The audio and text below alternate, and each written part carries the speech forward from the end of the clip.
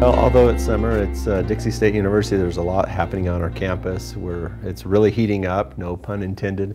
We're excited about the first phase of Legend Solar Stadium that was completed. We had our 4th of July celebration. The field, the track, the stadium just looks absolutely beautiful. The renovation of the lower field, expanding that, will be open to public use, so we're excited about that. Phase 2 will begin August 1st. We've seen the plans for that. We've selected an architect and a contractor, and on Valentine's Day that should be complete. So who knows, maybe we'll have a Valentine's celebration of Phase 2 that will be complete. We're fundraising for Phase 3, which will be the West Side Grandstand, so we're excited about Legend Solar Stadium and the future impact it will have on this great community. We had over 15,000 people here, 4th of July. It was just incredible.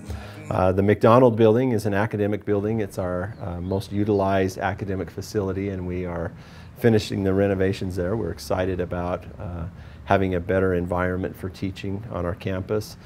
We've also been planning the Human Performance Center. We'll plan groundbreaking our homecoming week.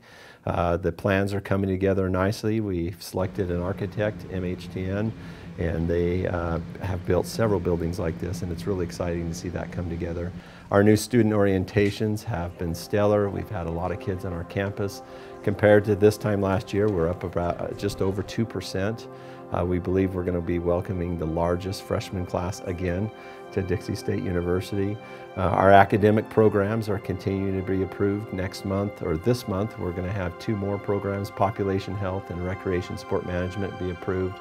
So things are going well on our campus. The faculty and staff are working hard, even though some of them are off for vacations. We're still community-based. We're excited about the possibilities that we'll see this next year. So things are going great.